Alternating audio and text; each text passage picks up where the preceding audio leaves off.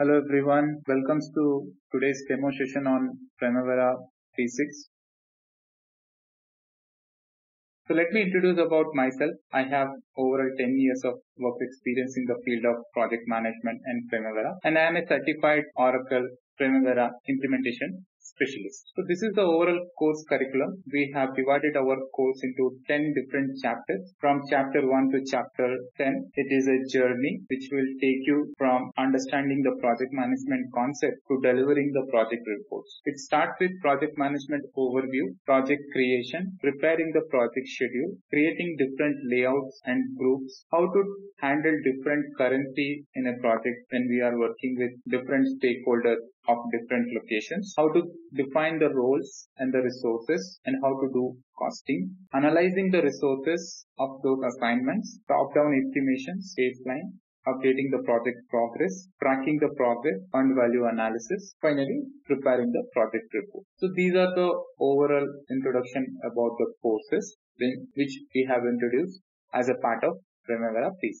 So today's agenda is talking about project creation, WBS, building the initial schedule, sequence and estimate duration, finding out the project critical path. So let me introduce about Primavera P6. So Primavera P6 is a project management application software. It has a scheduling and resource control capability to support multi-project hierarchy. It's suitable for organizations that need to manage multiple projects simultaneously. It supports enterprise project structure, unlimited number of projects, activities, baselines, resources, work breakdown structure or WBS, user-defined code and critical path for scheduling and resource development. So what are the trends is going on for course or this product or this application? So this application is used across many industries.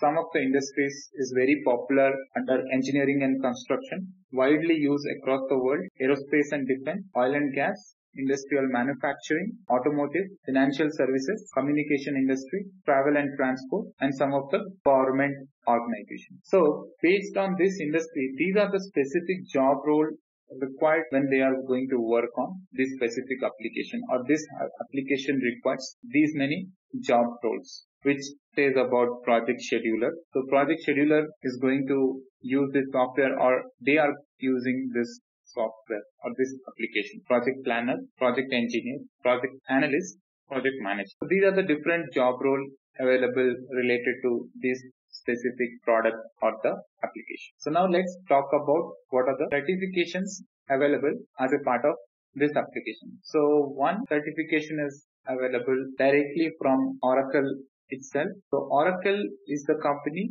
who has built this application. So they are providing a certification called Oracle Certified Implementation Specialist 10567 is the code. So this certification is designed for individual who has a strong foundation and expertise in implementing project and portfolio management solutions. So this certification covers core elements of enterprise data structure, administrative function, portfolio and project configuration. When somebody is going to pass this certification, he or she will be going to awarded with Oracle Certified Implementation Specialist. Now let's jump into this demonstration. Today I am going to show a demonstration on Primavera P6, how to create a project and finding out the total budgeted cost of that project. You can see this is the look and feel of the project application, the project management application called Primavera P6, and under this we are going to create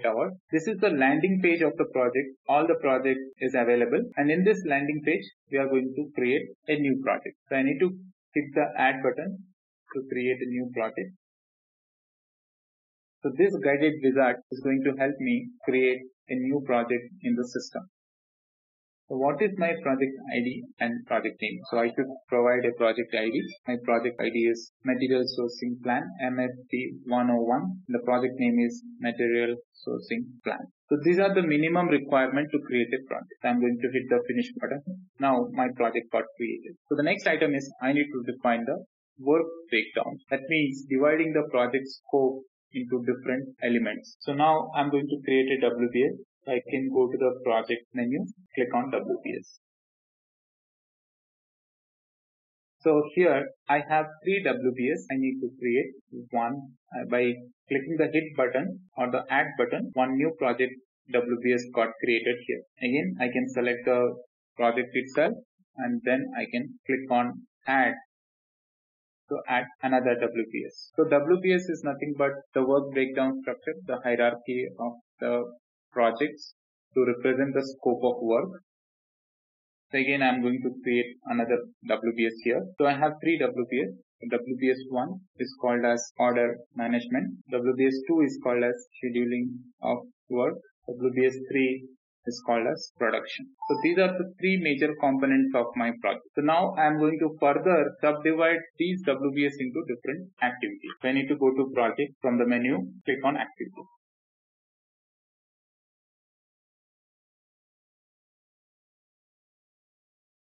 Here the grouping, it should be WBS. So now you can see here my WBS, whichever I have created, it is available here. So I'm going to further subdivide this WBS into different activities. Under order management, I have 4 different activities. So I'm going to add them by clicking the add button. So I have added one activity called start of the project. And then I'm going to add another activity called order creation. Then we are going to create another activity called proposal creation and the 4th activity called order type. Now under scheduling of work, I have again 4 activities. So quickly let me add those 4 activities. Routing selection. The next activity is lead time scheduling. Third activity is BOM creation, bill of material creation, and the 4th activity under scheduling of work is BOM selection. Now under production also has 4 activities. The first activity under production is production ready for release, then check material availability, then release material, then documentation, then end of the project. So I have divided my WBS into different activities. So my next task is I need to provide the duration for these activities. So here the first activity is a milestone. So start of the work. So I need to define it as a milestone. So I'll go to my general tab. Under general tab, I am going to define it as start milestone, which is of 0 days duration. And the last activity is my end of the project. Again, it's a end milestone.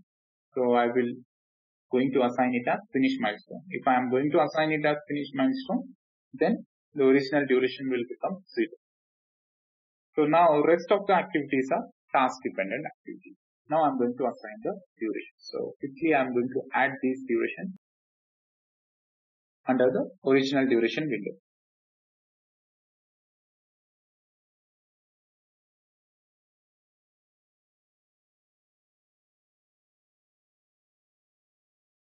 So I have added the required durations for my project.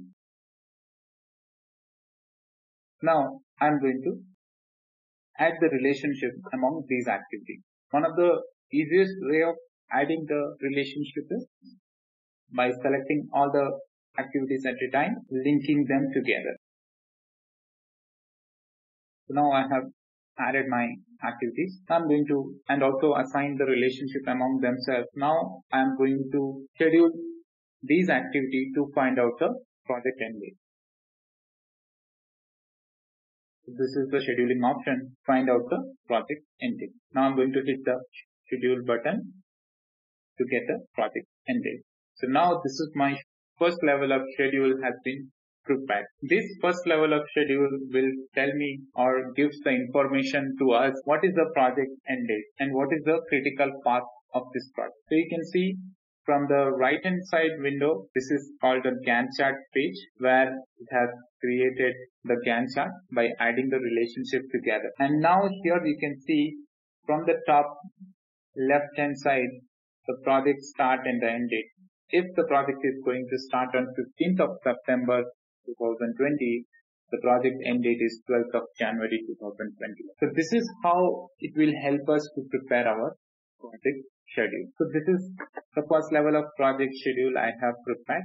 Now I am going to create a roles to assign these roles to the project activities. So now let's jump into our project schedule again to find out the total budgeted cost. So I need to go to enterprise from the menu and I need to select the roles. So I have already created these roles called scheduler, project engineer, accountant, and assistant. And I have given the respective price per month or price per unit per day. I have assigned it. Suppose I'm going to define the price for these roles which are going to be assigned to the activities in the form of days. So I need to select project schedule and I need to click on the price tab to add the price. Suppose this is $500 per day.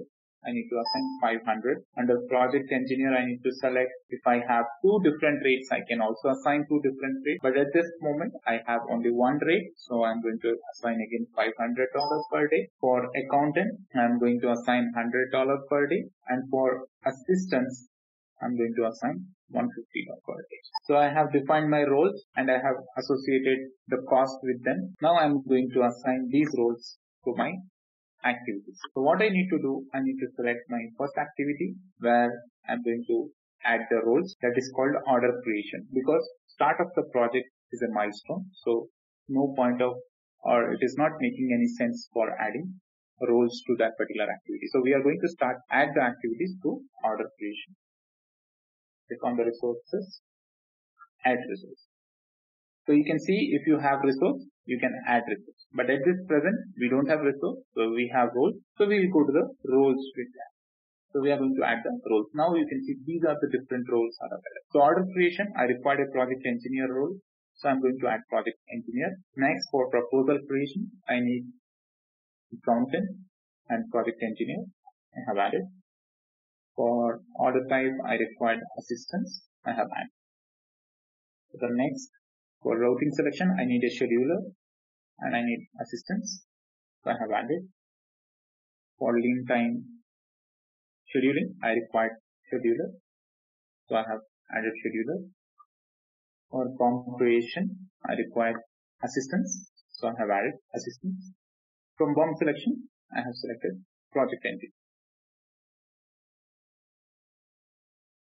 For production ready for release, I required assistance. So I'm going to add assistance. For material availability, I'm going to add project manager or the project engineer. Material, I'm going to add accountant. For documentation, I need assistance. So I have added assistance here. So now I have added, so I need to find out what is the total cost of my product.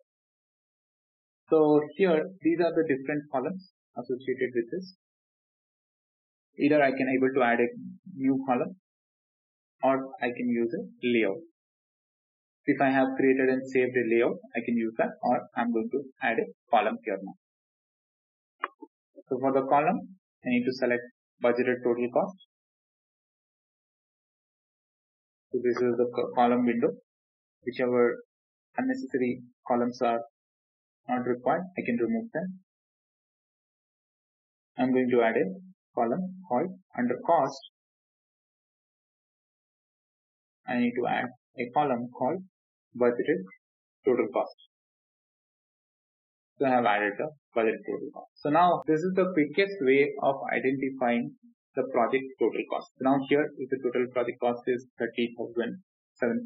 So this is called bottom up estimation. From the bottom up estimation, we have created our project schedule. So this is the first level of creating a project schedule in Primavera P6. Let's jump into the lab set. So we will provide you the educational version of the software and we'll assist you to set up in your laptop. And this is the minimum system requirement. The laptop should have 4 GB of RAM, operating system Windows 7 onwards. If you are using Microsoft operating systems, then hard disk capacity should be minimum 3 GB. And as a part of this course, we are going to share the exercise file and the course material as a part of our course delivery. So some of the additional resources we are going to provide you, the course material, which has a real-time project example, and it will guide you to help to understand to create each and every concepts and every feature which are available by creating a real-time project, and it's a kind of walkthrough which will help you throughout your journey. And also if you require some more information, you can